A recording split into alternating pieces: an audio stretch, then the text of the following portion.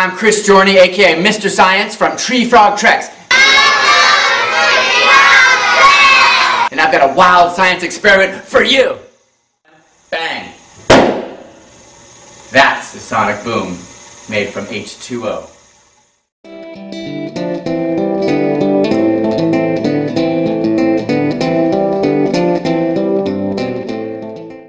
Alright, we're going to do a sonic boom made from hydrogen and oxygen rushing together to form H2O at the speed of sound. First, we're going to make our hydrogen gas.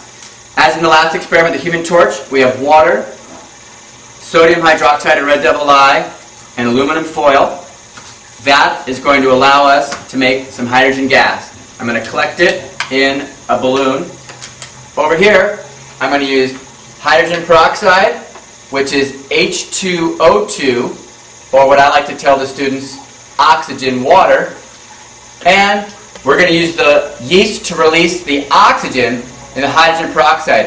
It's a natural source of peroxidase, the enzyme that breaks down peroxide into water and oxygen gas. Now, all living things actually have that enzyme in them. It allows for the breakdown of hydrogen peroxide, which is a toxic substance, into just water and oxygen gas. So we could have used ground chicken liver if we wanted to. Here we have the oxygen being formed, and what we're going to use is that oxygen combined with this hydrogen to make H2O with a spark in our soap bubble bath. Let's go ahead and do it. We're going to need twice the amount of hydrogen to make a perfect balanced chemical formula for H2O. Here's my hydrogen, and here is my oxygen. Pull that off. And now I will bubble them together. Hydrogen and oxygen. Pull that out. And now hold your ears. We're going to get a little pop right here. Got my hydrogen going in. Got my oxygen going in. Alright, that should be enough hydrogen. We'll just go ahead and use the rest of the oxygen over here on the side.